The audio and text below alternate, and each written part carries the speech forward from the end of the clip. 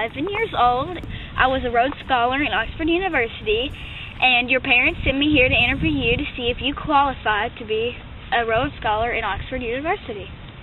I'm Allison Baker, and my cousin Joey Baker is the smartest kid in Napa, Idaho. He's so smart. He even knows algebra, and I know way more algebra. I know geology and all that stuff. And every test I've taken, I've passed them. And they say I'm so good, they don't even know what grade I'm supposed to be in because I'm so good. I am 11 years old. I graduated high school when I was 5, and I took my PhDs when I was 6, and I got math, social studies, science, history, art, and just about anything like that you can think of.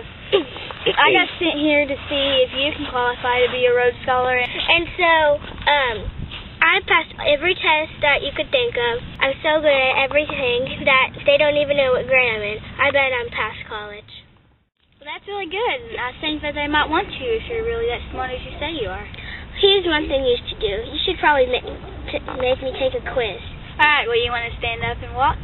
Sure. You don't have to do that. In European history, what years were the 30 Years' War? Start or finish? Start. 1618. Correct. Let's talk American history. What dollar bills, if any, have no U.S. presidents on them? The $10 and the $100 bill. Correct. What was the 46th U.S. state? Oklahoma. Correct. Which state is nicknamed the Yellow Hammer State? Alabama. Correct. The chickadee is the state bird for? Maine. Correct. What is a Pepsis Formosa? It is the tarantula hawk. The state is Texas, New Mexico. Correct. Of the top 100 brightest stars visible from Earth, which is the brightest? Alpha Canis Majoris, Sirius, 8.6 light years. Correct. Which planets in our solar system have no moon? Mercury and Venus. Correct. Of the 88 known constellations, which one is nicknamed the Princess? Andromeda. Correct. The bird of paradise? Apis. Correct. Which star ranks 8th in brightness? Prodigy, 11.4 light years. Correct. How long does it take for our sun's light to reach Earth?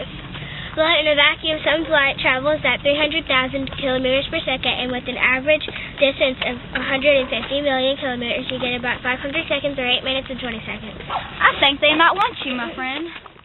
Well, I think you're Rhodes Scholar Material. I think Oxford would really like to have you.